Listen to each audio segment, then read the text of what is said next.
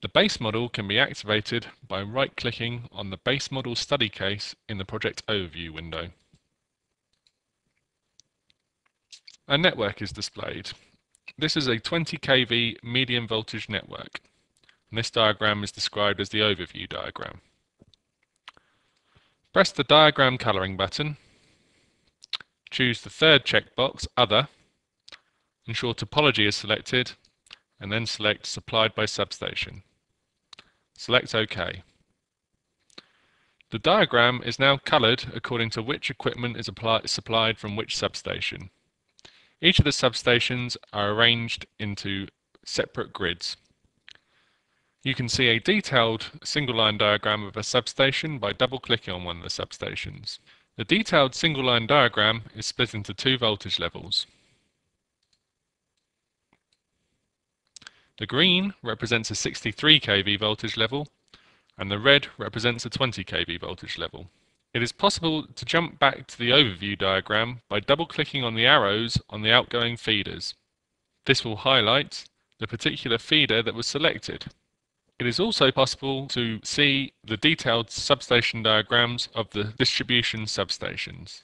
Double-click on a distribution substation, as shown, to enter the single-line diagram.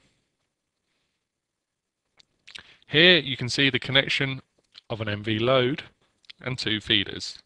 Notice that this feeder has an open point.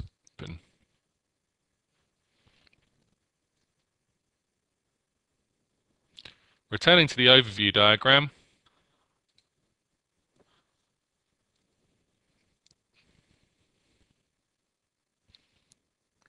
we will now colour the diagram according to feeder topology.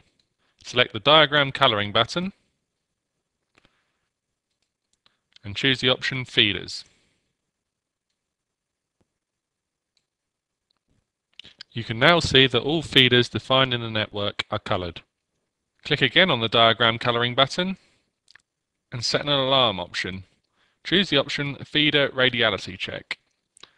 This will show if there are any feeders which are not running radially. Feeders which are not running radially will be highlighted in red. As you can see, all feeders in this network are currently running in radial configuration. We will demonstrate the feeder radiality check by deliberately introducing a mesh configuration.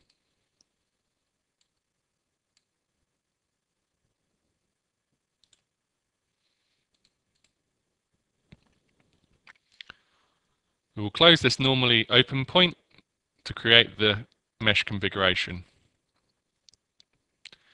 If you return to the overview diagram, you will notice the two feeders have been paralleled. Feeders are operating in mesh configuration. As such, they have been highlighted in red.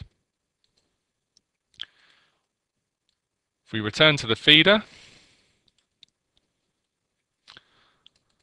find a substation, and reopen one of the switches, we can re-establish a radial configuration.